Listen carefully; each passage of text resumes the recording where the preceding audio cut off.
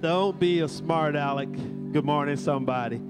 Say good morning to somebody that you don't know, that you haven't talked to in a while, or you don't even know. Shake their hand, say good morning. It's a lovely, wonderful day in the Lord. The rain means nothing. This is good. Amen. Amen.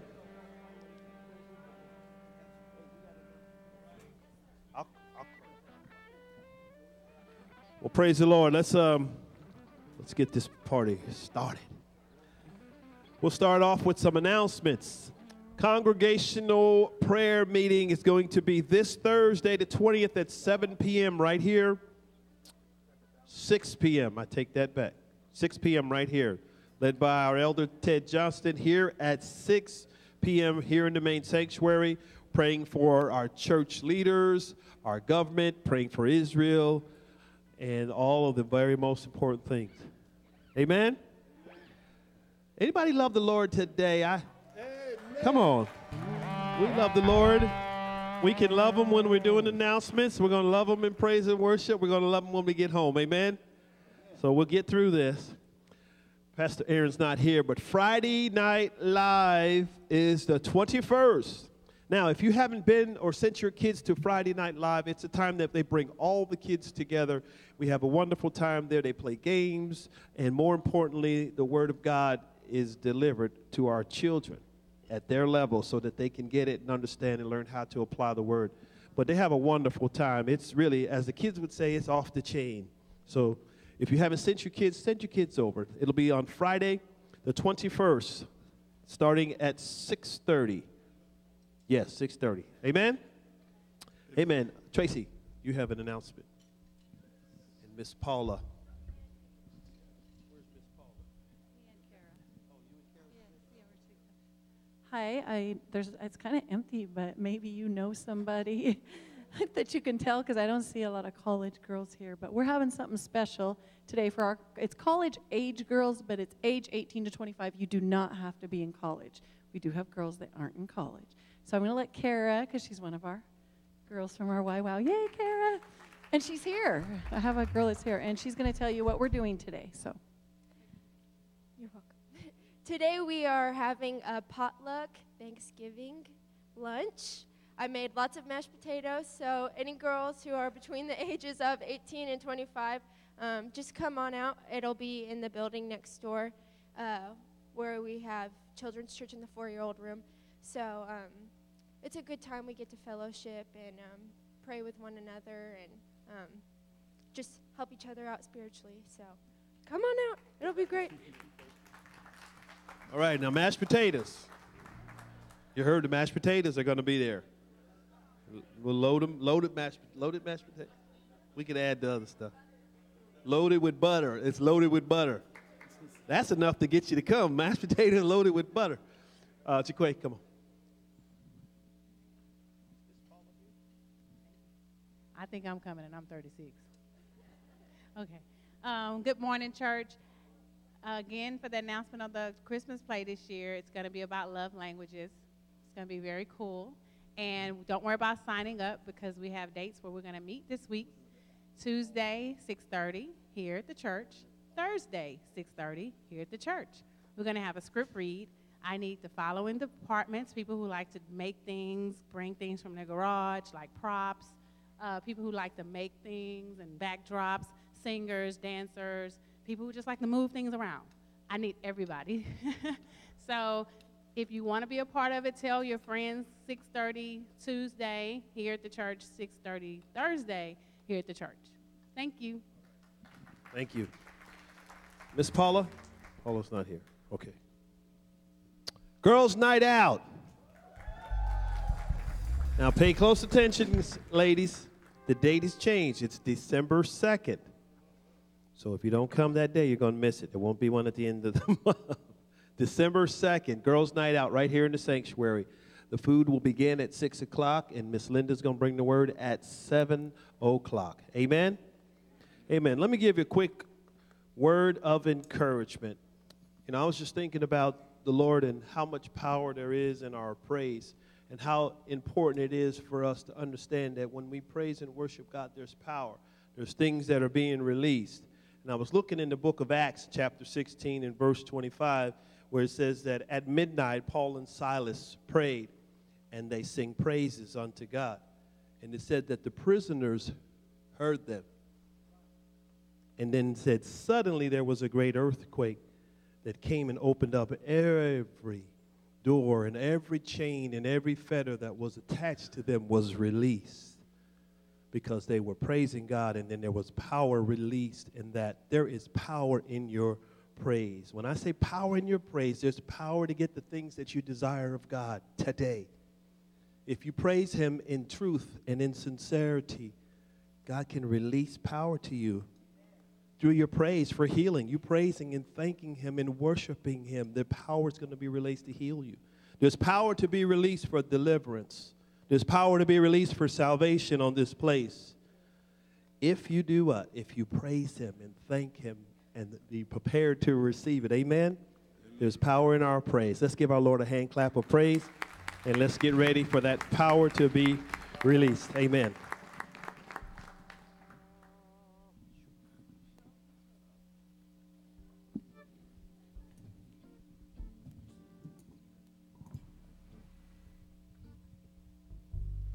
Let's stand and worship.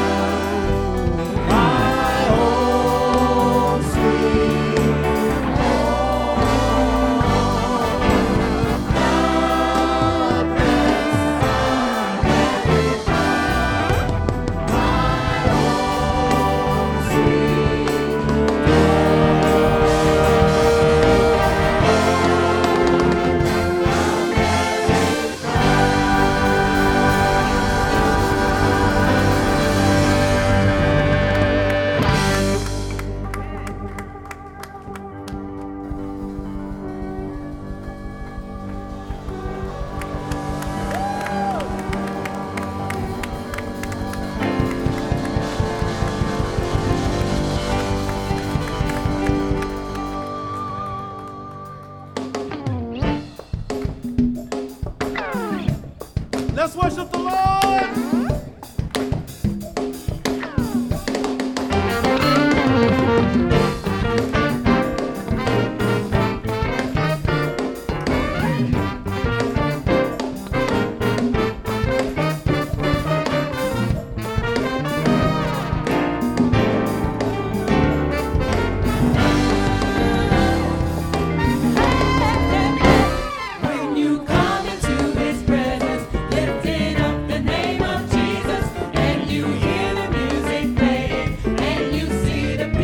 Praise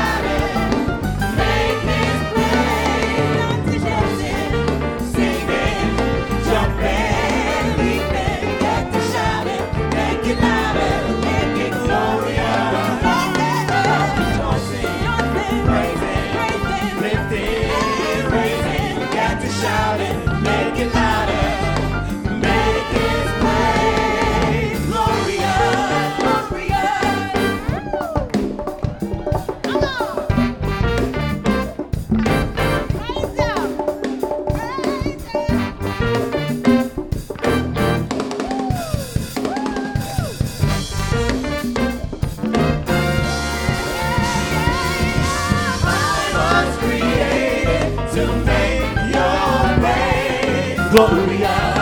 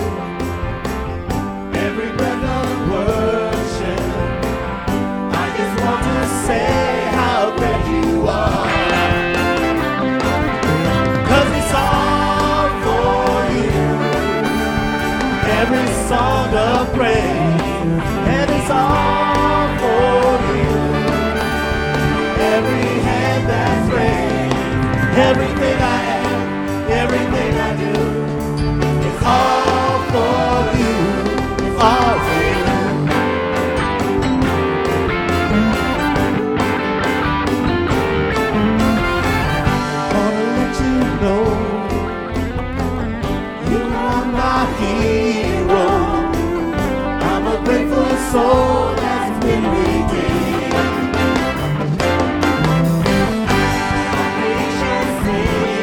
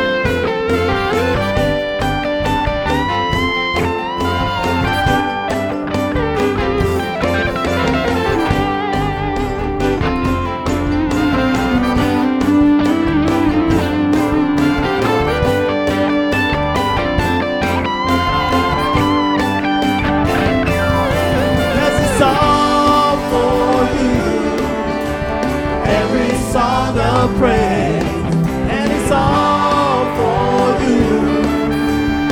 Every hand that's raised, everything I am, everything I do, it's all for you. All for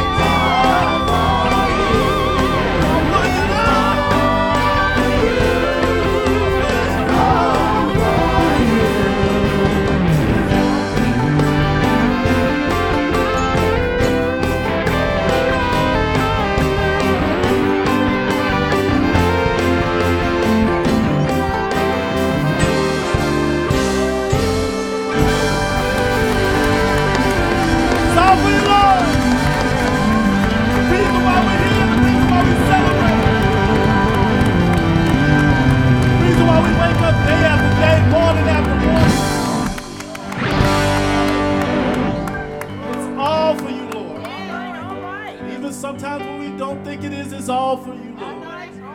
All for you. All for you. It's all for you. All for you. It's all for you. All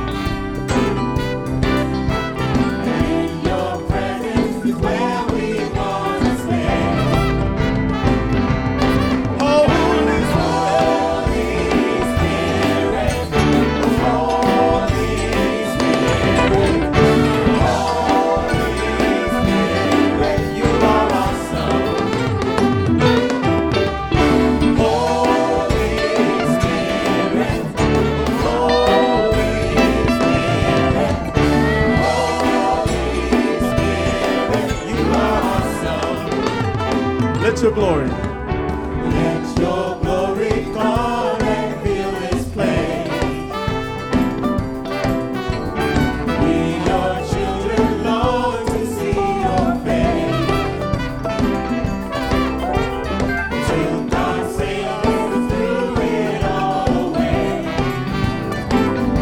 And in your presence is where we want to stay. Holy Spirit, Holy Spirit,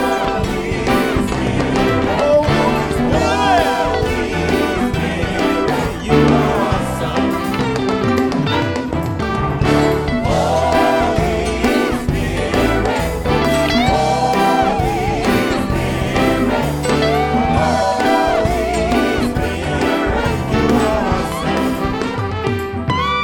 Lord, we come here for you, for your love is true. We stay here with you, you are awesome. Stand for your throne, you alone. You call us home, you are awesome. Holy Spirit, Holy Spirit, you are awesome. Holy Spirit, you are awesome.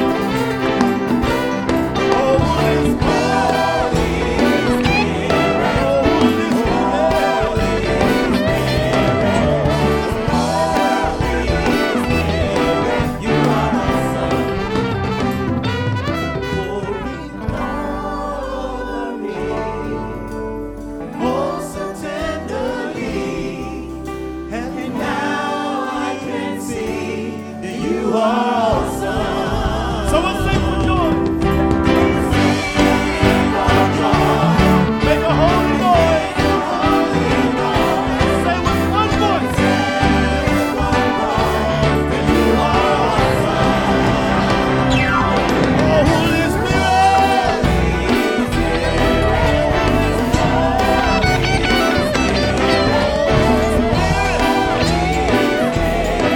You are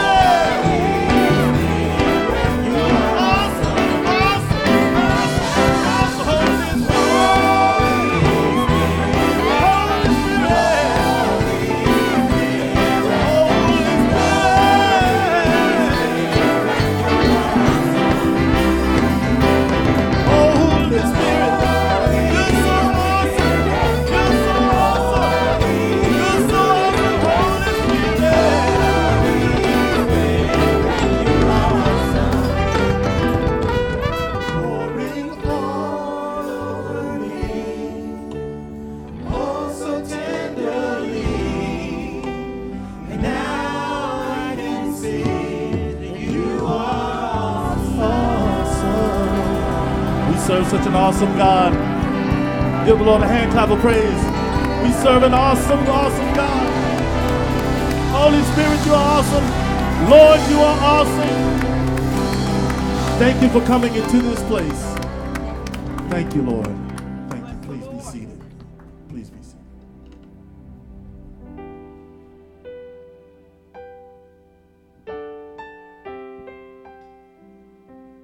Hello.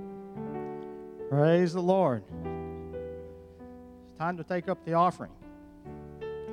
A chill forgiver. God loves a chill forgiver. Hallelujah. Praise the Lord. Hallelujah. If you are giving cash and you want to have that recorded, the ushers are giving out an envelope that you can fill out. And I just want to share a scripture with you that I thoroughly enjoy. It's a red letter. Jesus says, "Give, and it shall be given unto you. Pressed down, shaken together, running over, shall men give into your bosom. For the measure that you meet, it shall be measured back to you again." You know, the Word of God is incorruptible. You cannot corrupt the Word of God. If you take a seed, any seed, like a apple seed, orange seed, and you prick that seed and you put it in the ground, nothing's going to happen. It won't grow. It'll rot in the soil because it's been corrupted. The Word of God is incorruptible. You cannot corrupt the Word of God. So Luke 6:38 is alive and is sharper than any two-edged sword. So apply that to your giving today. Give cheerfully because God sees what you do. Father, we thank you for this opportunity to give unto you. We just pray that you multiply it for your kingdom and for your glory. We praise you, we honor you right now in Jesus' name. Amen.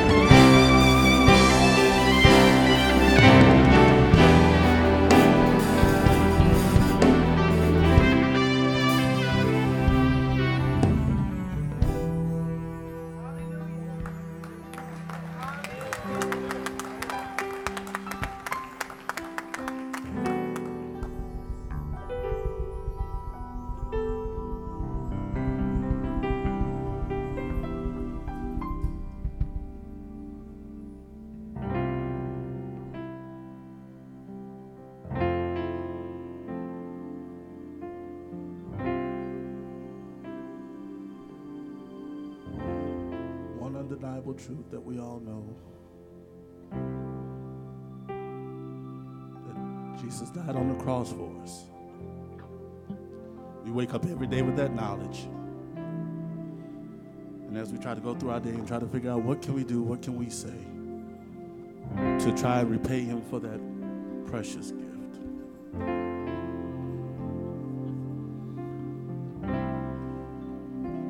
And I think we all know subconsciously, deep down inside, that the best thing maybe even the only thing that we can do is to try to draw closer to him. Because the crucifixion is a horrible, horrible thing, but such a wonderful blessing to come out of it. The only thing that we can do is to try to come close to the sacrifice that Jesus made for us. We draw near, Lord. We press close to you. We draw near, Lord, as we cleanse our hands. We draw near, Lord. We keep our souls as one with you. We draw near, Lord. We press close to you. We draw near, Lord, as we cleanse our hands. We draw near, Lord. We join our souls as one with you. This is our word. This is your promise. This is what you say you do. Join us. We draw near. You draw near. You pull us close and you stand everything. If we draw near, you draw near. You come beside us and dry all our tears as we draw near, as we draw near, as we draw near. You are here.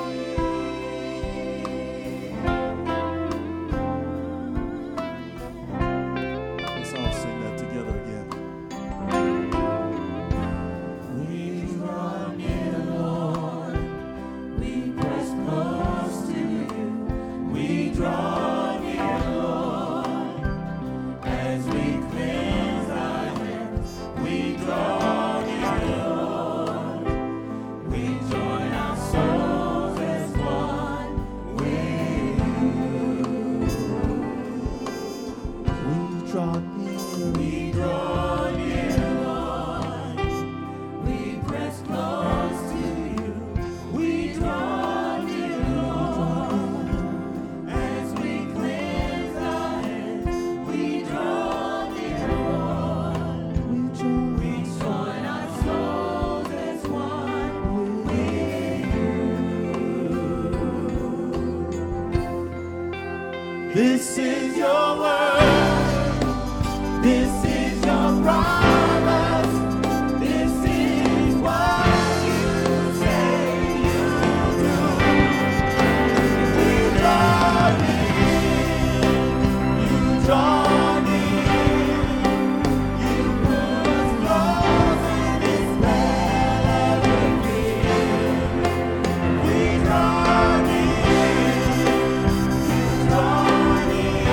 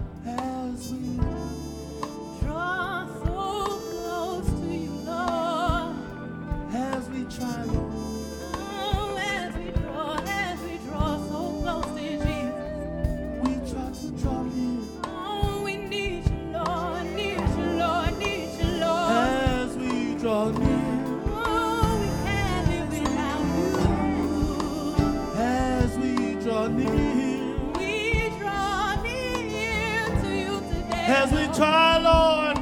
As we try, Lord. As we try on our knees, Lord. We try to draw near, Lord. We need a touch from you today. As we draw near. As we draw near, you are here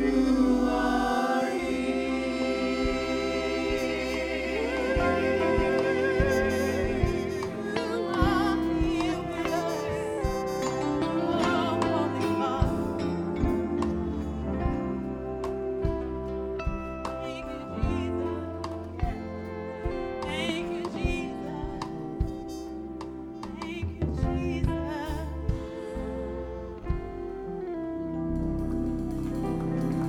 Hallelujah. Thank you.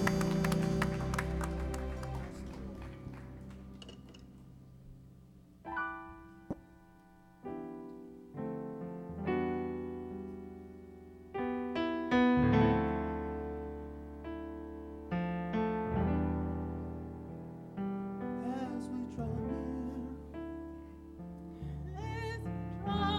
near, as we draw near, We need a healing from you, Lord. as we draw near, We draw near. as we draw near, Only you can heal me. you are here.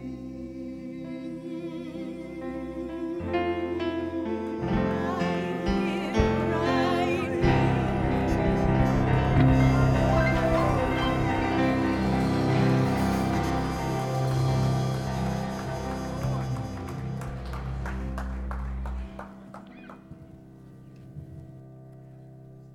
Praise the Lord. Obviously, I'm not your pastor. We miss him. He called me last night, and Greg went to a wonderful conference in Toronto, Canada, had a great time. Guess what? He got marooned in Charlotte. Couldn't get out. Said it'd be 9:30 this morning. Well, we hope he's in town by now. So guess what? Holy Spirit is here. And we're going to be blessed today by the Word of God. Thank you, Lord. Praise you, Jesus. So let's just pray for a minute before we get started. Holy Spirit, we love you so much. We could not move, we could not do anything unless you guide us, you release your power, your giftings through us, the Spirit of Jesus Christ. We love you so much. We pray that you'll guide us, open our understanding, challenge us. Lord, heal us, deliver us, set us free this morning, any areas of our life, in Jesus' name. Lord Jesus, we worship you and love you. Father, you are a father to those who have no father, and we love you this morning. In Jesus' name, amen. Praise God. Well, I just want to mention one thing about our prayer meeting Thursday night. That is a time that we'll spend before the Lord. We don't look at the hours. We say we're starting at 6, which we will, and we pray till we pray it out. Basically, we go to midnight on this, but I firmly believe in my heart that unless we pray, no power. Amen? We have got to pray. We have got to be a prayer-believing church. And so to do that, you have to spend protracted times in prayer. 15 minutes won't get it. And so what we're doing is that we have different areas that we pray. We divide it up into hours. And if you want to come in and spend an hour with us, a half hour, 2 hours, whatever it is, we don't look at who leaves and who comes. But last time we had a great crowd here, and we prayed. We had a wonderful time of just supplicating before the Lord, petitioning the high priest of our profession, right? And he hears it, and then what he does, he takes all of our prayers and takes them to the Father, perfects them, and the answer is on the way. So I want to encourage y'all to be part of our prayer fellowship this coming Thursday night. Starts at 6. Well, let me tell you that we're in exciting times, right? We are in exciting times. As I said in the first service this morning, the times of the Gentiles are almost upon us. That means that God in Paul, when he turned to the Gentiles in the New Testament, and the gospel was started to be proclaimed to the Gentiles, which is most of us here today. There was a time frame in God's calendar that the gospel will continue to be proclaimed to us, and then it's over. And when it's over, the church is out. The church is caught up, and then we begin that time when ministry is made basically to the children of Israel, although there will be many Gentiles saved, but it'll be a time of the worst tribulations that this earth has ever seen and ever will see. So there is a time in which we have no more time. It runs out. And so this morning we're going to be talking about the crucified life. What does it mean to have the crucified life? Now this applies to every one of us in here this morning. And I want to start off by telling you that I like history. I'm a history buff. And one of my favorite things when I get a chance is to go through a 200 or 300-year-old church and go back and look at the tombstones and look at somebody that has lived 100, 200, 300 years before me and see what it says. I want to see what their life was all about. And a lot of times they'll leave a little epitaph there. In Northampton Cemetery in Massachusetts, there are some famous graves there. One of them has the name of David Brainerd on it. He died in 1747. He was 29 years old, and he died of tuberculosis. He was a missionary to the American Indians. In those days, you did not have the protection that we have today. He traveled by horse. He had no tent with him. He had no rain-repellent garb on him. They dressed in a heavy wool in those days. So he fought the elements as they were, and you went in and you got a couple of miles off the given roads. In those days, you were in wild country. He would go in there and he would get to know the Indians. He would preach to them the gospel of Jesus Christ. He would have no protection from the elements. He'd pull branches over himself. Once in a while, when he had a chance, he would make a crude little dwelling where he could escape from the elements. When he died, he had 12 converts. 12 converts. At his side, in another grave, is Jerusa, if I pronounce her first name right,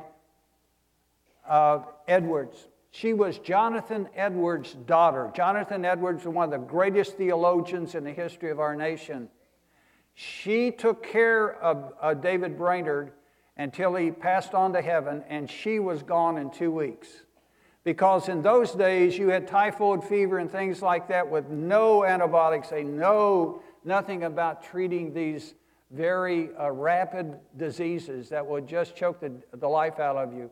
And so she was buried at his side because she was his bride-to-be. Jonathan Edwards was so affected by David Brainerd's life that he wrote a book about him. And that book, a copy of that book, went to England, to Cambridge University.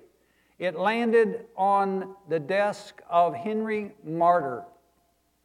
Henry Martyr read the life of David Brainerd and was so compelled to give his life in service to the Lord, particularly to India, that after his education he went to India. He didn't last very long. He started getting sick, deathly sick, and on his way back, he lay down in a bunch of saddles that were made for camels to escape the blare of the heat. He was in Tokat, Turkey. And there he died at the age of 31. Now, you know, we have no earthly idea sometimes when we look at the lives of men and women of God that have gone on before us, what was different about their life? What was so impelling that caused them to give their lives, many at an early age? And I believe that it lies in the secret of what we call the crucified life.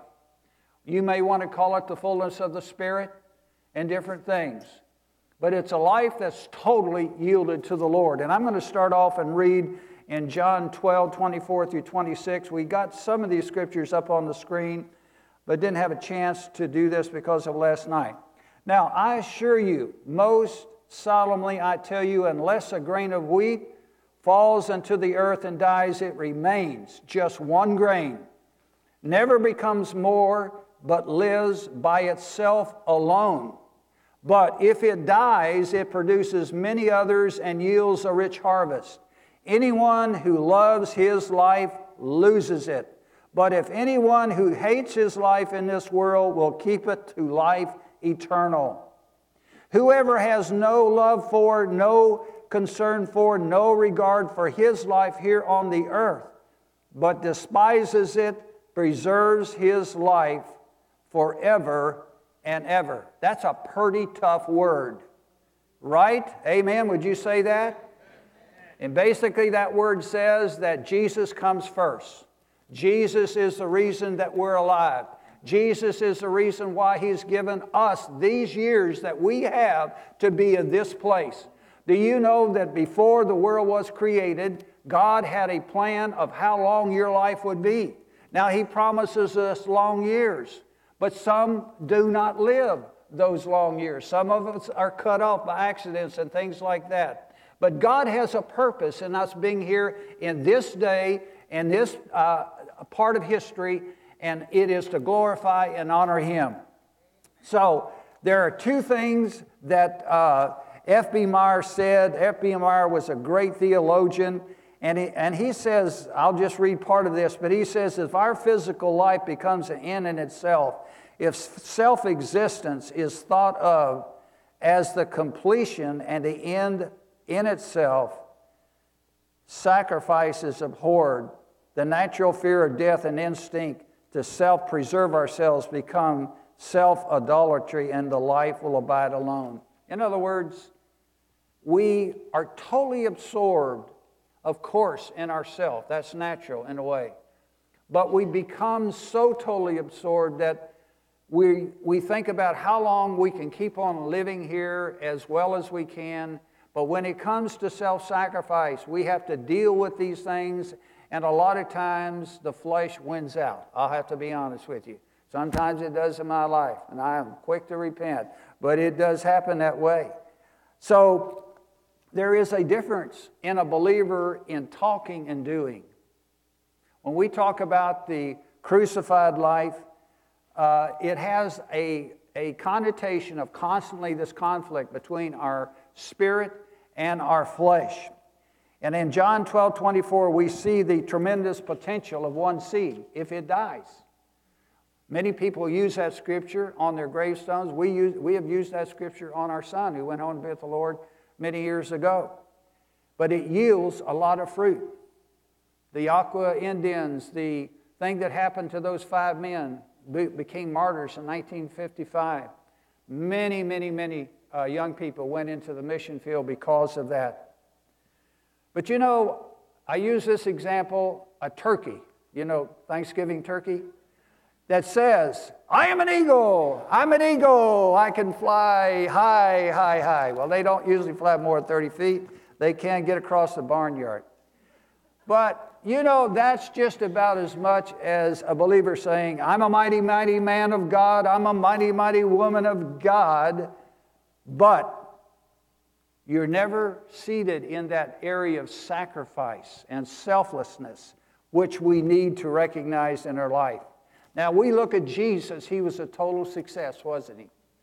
I never could figure out how Jesus could be reared in a large family. He had 8 or 9 in his family. Mary had many children, and they were his half-brothers and sisters because his father, Holy Spirit, versus they were through Joseph. And yet, if you'll read the apocryphal writings, you never saw Jesus getting into a fight. Whenever they would, for instance, sit down to eat, and they had, I'll use fried bologna. I'm sure they didn't have fried bologna in those days. You remember tomato casseroles in World War II? That's all we had to eat. Anyway, griping, complaining, I don't like this, I don't want that, and all that. You know what Jesus would always say? He says, this is good enough. He would always be a reconciler. And we know, of course, at 12 years old, he was confounding the scholars of his day.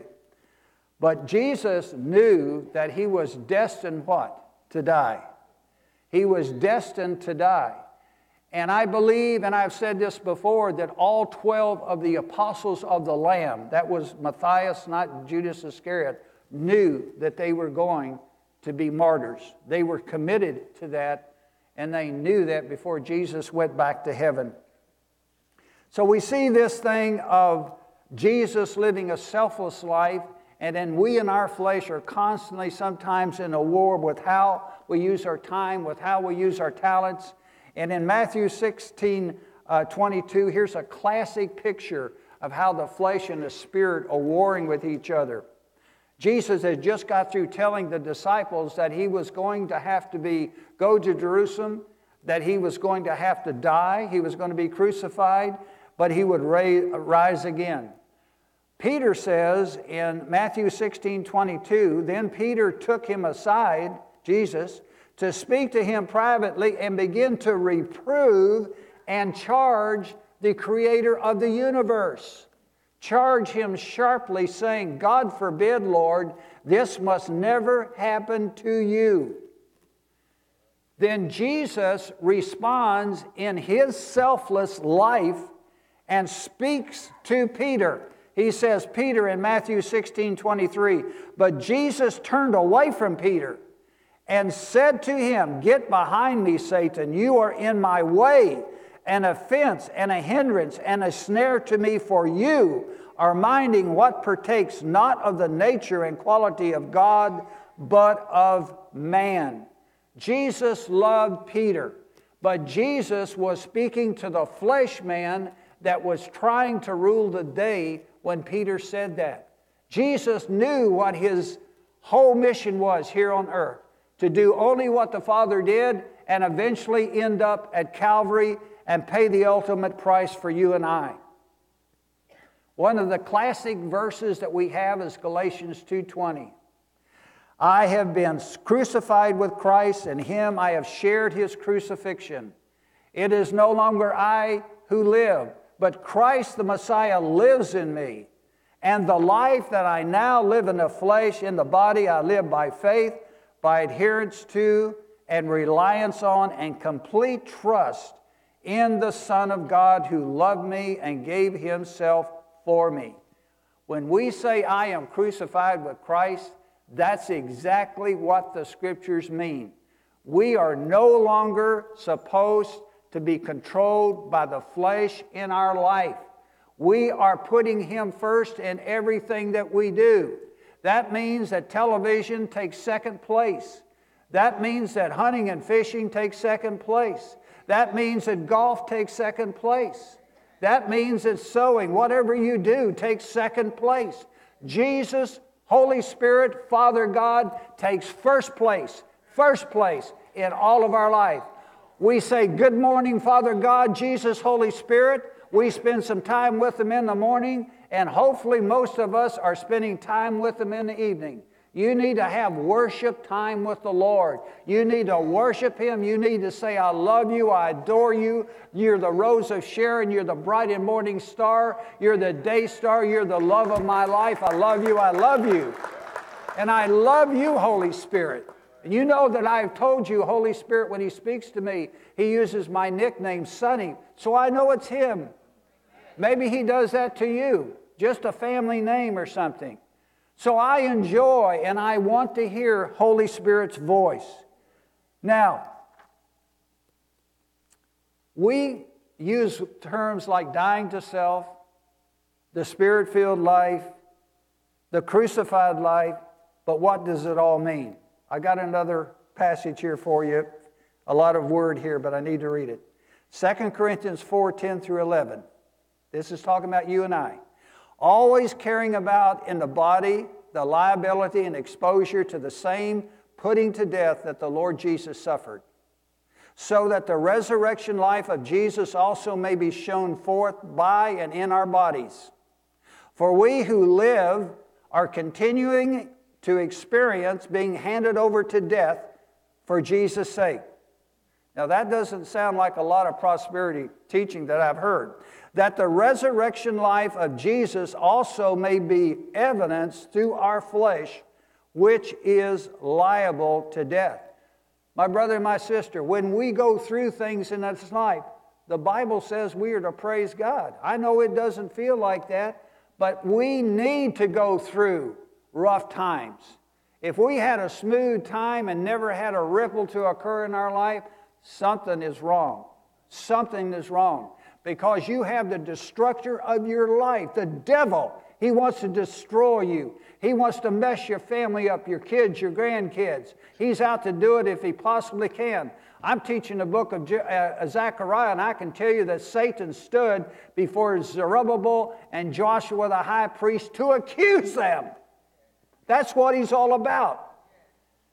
So, when we talk about prosperity, and we talk about having enough, we can very easily slip into the Laodicean type thinking, and we let off our guard. We don't pray as much. Things are going right, man. Company is doing wonderful. I just got a promotion. I'm healthy. I just had my annual checkup, man. There's nothing wrong with me. God has blessed me. A deal is coming through. I'm in love with my wife. Everything is going wonderful. Sometimes, though, when things are going so wonderful, we can be left off our guard. And that's what we've got to watch out. So wherever he went, whatever he encountered, whoever he encountered, Jesus had this selfless life, and he was blessing people. In Psalms 47-8, then said, Lo, I come. In the volume of the book it is written of me, I delight to do thy will, O my God. Yea, thy law is within my heart. Now, the key there is the Word of God is in your heart. How much of the Word of God do we have locked in our heart? Listen, the Word of God is alive and active and sharper than any two-edged sword. Well, if it's in our heart, it's doing something in there. It's changing us. It's rerouting us. It's convicting us. It's dividing us under our soul and spirit. You know what? I want God to reveal anything and everything that's going on in my heart. I don't want any secret sins going on in my heart. And when I sin, when I cut off that lady or that man in traffic, or when I get perturbed at someone in the grocery aisle that cut in front of me or will not get off the list and go, see, the Holy Spirit convicts me. One time, is this your story? Okay, I'm getting ready to do something which I know is not quite right, but I feel like I'm going to do it anyhow. Up within me came, yield not in temptation, for yielding is sin. That was the Holy Spirit. Convicted me by bringing that up to my attention. I had never thought of that old Baptist hymn that we all know, we used to sing. 1 Peter 2:23 said, when he was reviled, Jesus, and insulted, he did not revile or offer insult in return. When he was abused and suffered, he made no threats of vengeance, but he trusted himself and everything to him who judges justly. Now, let's look at the possibility of being a castaway. Paul had that one fear in his life of being a castaway. Sounds like something on a ship that they would throw you overboard or something like that. But he saw himself as running in a race continuously. Some of you are marathon runners. I used the first service to say Al, he was a marathon runner. But I missed it for about 30 years. He used to be a marathon runner. But maybe some of y'all do that now. But here is Paul. He says in 1 Corinthians 9:27, but I keep under my body and bring it into subjection, lest that by any means when I have preached to others, I myself should be a castaway.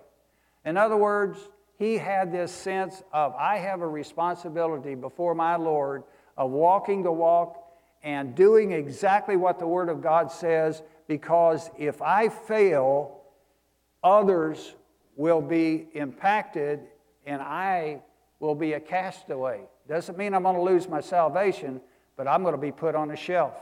Can you think of people that have made major blunders in their Christian walk, leadership, and now they're on a shelf? So that's what he had a great concern about, is that he ran his race, that he stayed exactly on course with the Lord. And his great passion, of course, was saving souls. And I think Tracy had mentioned this earlier when they were in prison. I mean, you can't imagine how bad it was. Their flesh had been ripped off of their backs. They were nothing to eat, probably no water, a totally dark place, no light. And it was about midnight, and what did they do? Rather than gripe and complain and scream, they sang praises to God, and praises will chase the devil away. And the angel of God came, and everything dropped off, the chains, the handcuffs, the stocks, the doors opened up, and the jailer thought they had all escaped, of course, and he was about to take his life. But Paul said, no, we're all here. That's what praise and worship can do in the midst of rough times that we go through in life. It's part of the crucified life. Now, have we become, some of these questions I ask myself, have we become so familiar with sacred truths such as the baptism of the Holy Spirit, the fruit of the Holy Spirit, hell, lost souls, heaven, that the freshness of their meanings have sort of smoothed out in our consciousness, and we no longer think, okay, we're talking about being born again and somebody needs Jesus, but we really don't understand that's an eternal thing.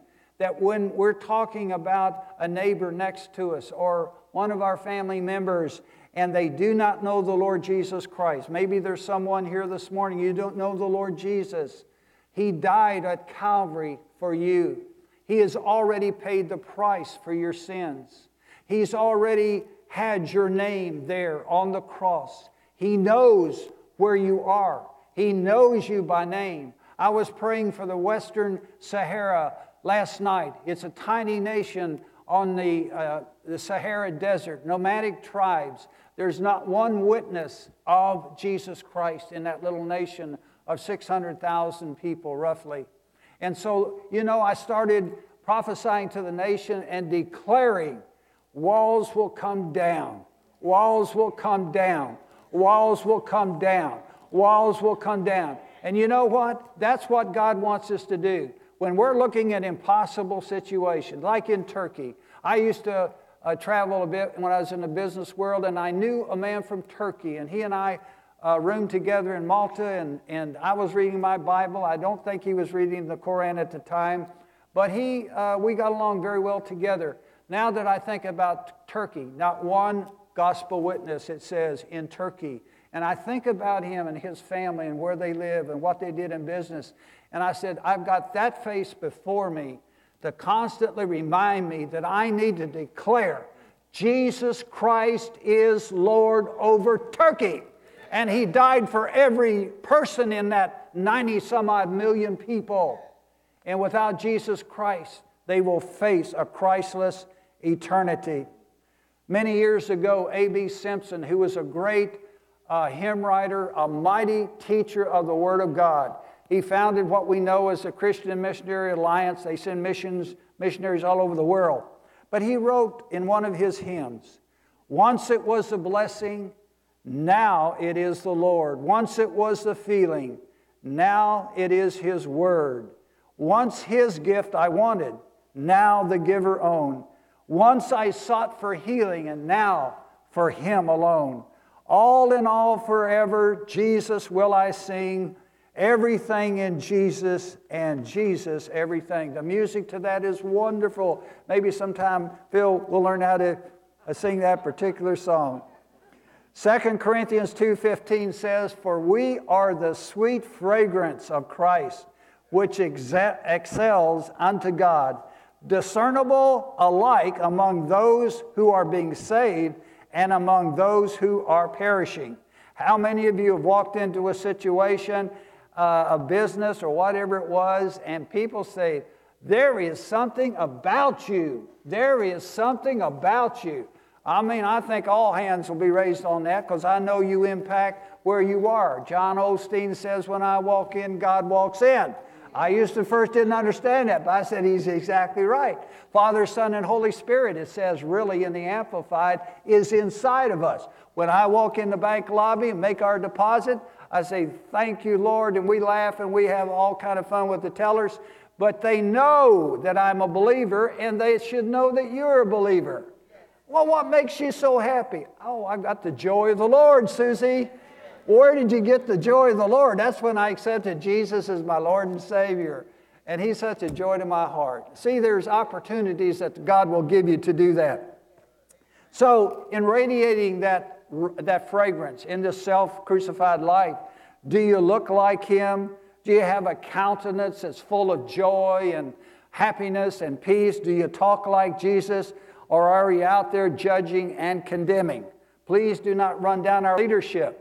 They are personally our responsibility to pray for. Our president, our vice president, all of our congressmen, our senators, we are commanded to pray for our leadership, not condemn them. You don't always have to agree with everything somebody says, but you pray for our leadership. You bless them, long life, safety from terrorists, the whole area of just like you pray over your family. Is your conversation about Jesus? Have you recently discovered what He has spoken to your heart? Do you record, as Pastor has encouraged us to do, in a prayer journal when you hear something from God, when He does something for you or your family, that you're remembering that and you're writing it in there so that 15 years down the line, you can look back on the victories and see where God has brought you as you trail your prayer journal. Do you act like Jesus? Are you easily offended instead of being a blessing to others? So this leads us to flow in the crucified life. One of the keys to all of this is getting back to the cross, where it all started, where you were originally born again. Sometimes you have to retrace some things in life. Sometimes you have to say, you know what, I think I got off the trail here somewhere. But you know, God is in the business of restoring. And as far as we're concerned, we are the sons and daughters of the living God. Most of us, if not all of us in here this morning, God has called us to be priests and kings to our God. In the Old Testament, it says that Israel was specifically set apart to be priests unto the earth.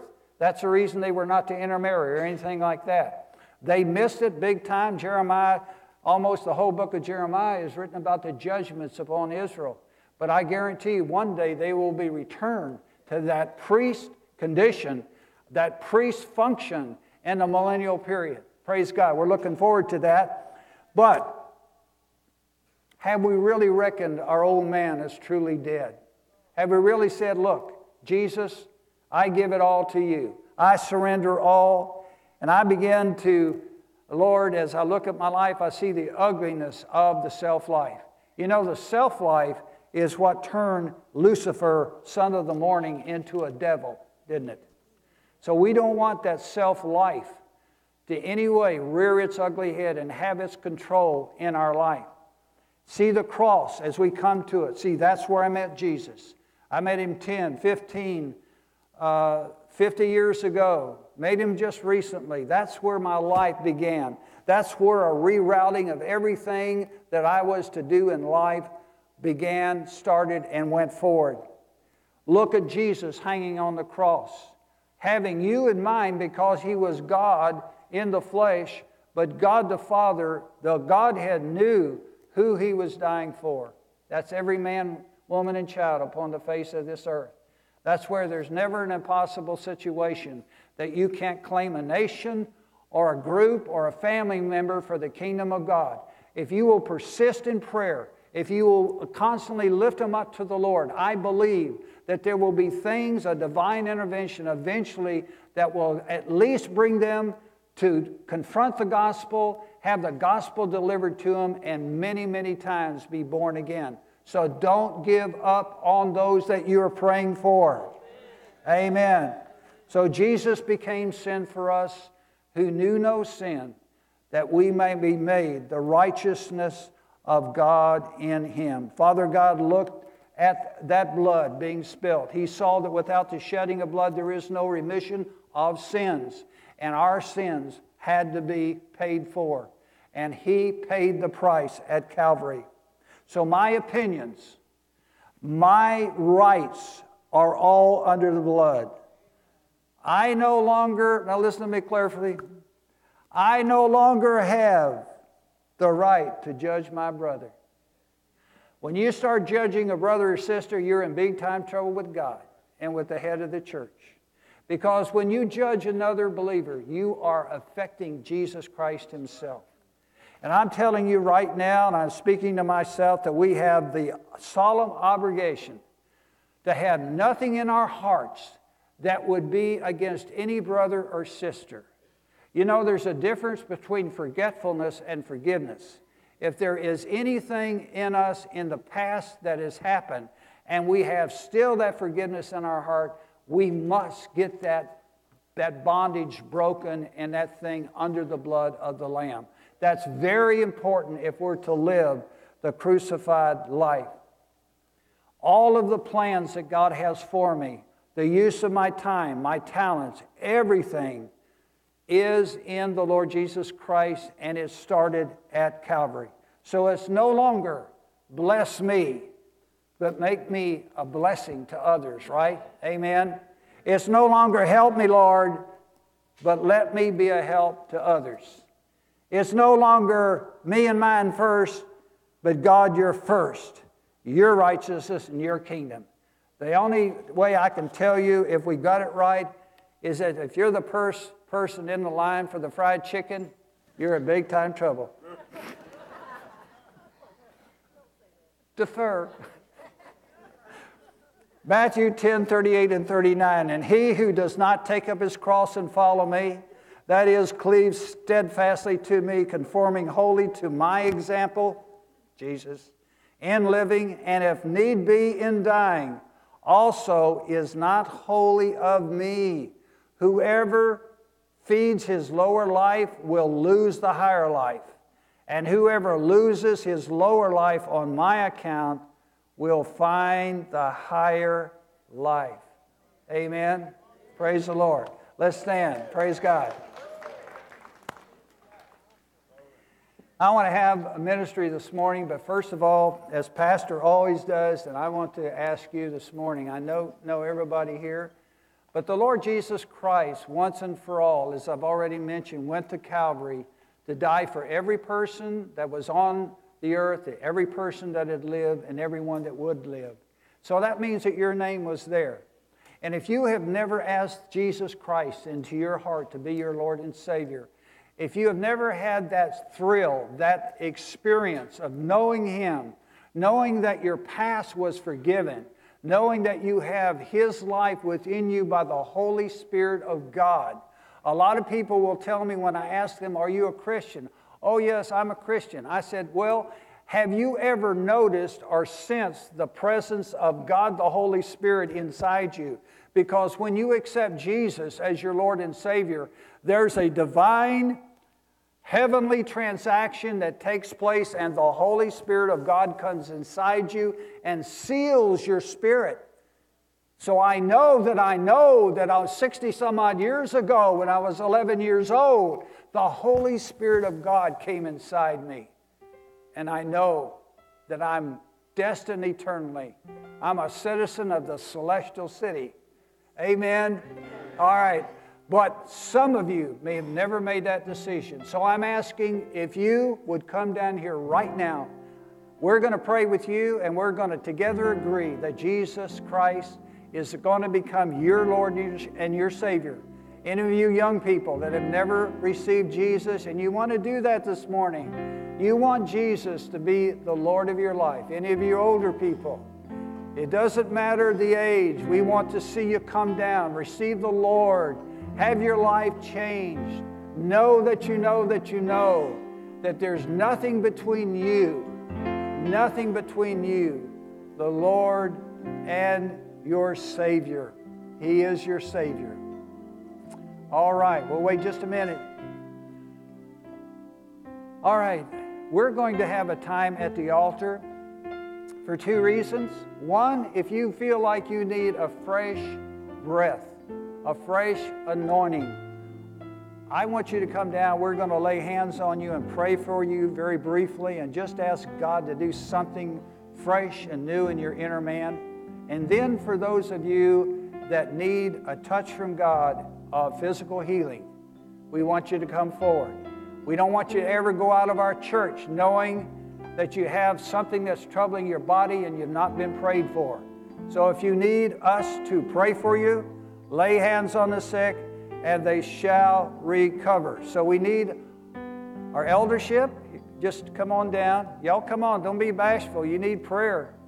And our home group leaders, and Tracy and Toya, we want to pray for you this morning. Amen. Go ahead, Phil, and play us.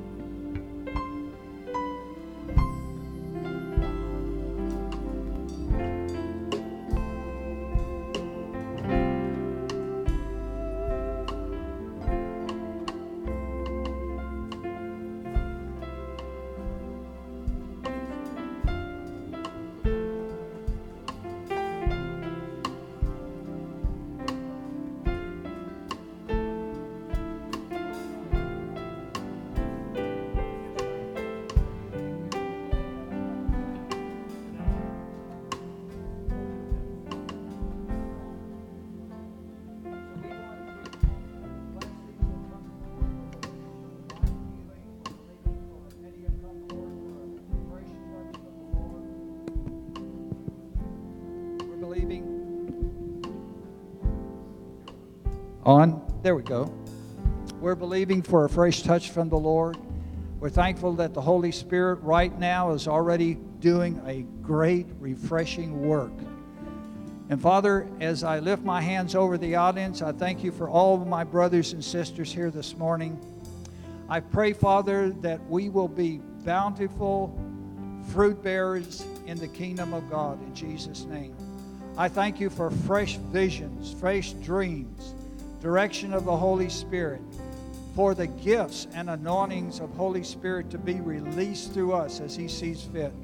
So, Lord, we receive your word this morning. We're walking by faith in the crucified life. Every area of our life is yielded to you, and we want to impact our generation for Jesus Christ, and we praise you for it in Jesus' name. Amen. Amen. Thank you for being here.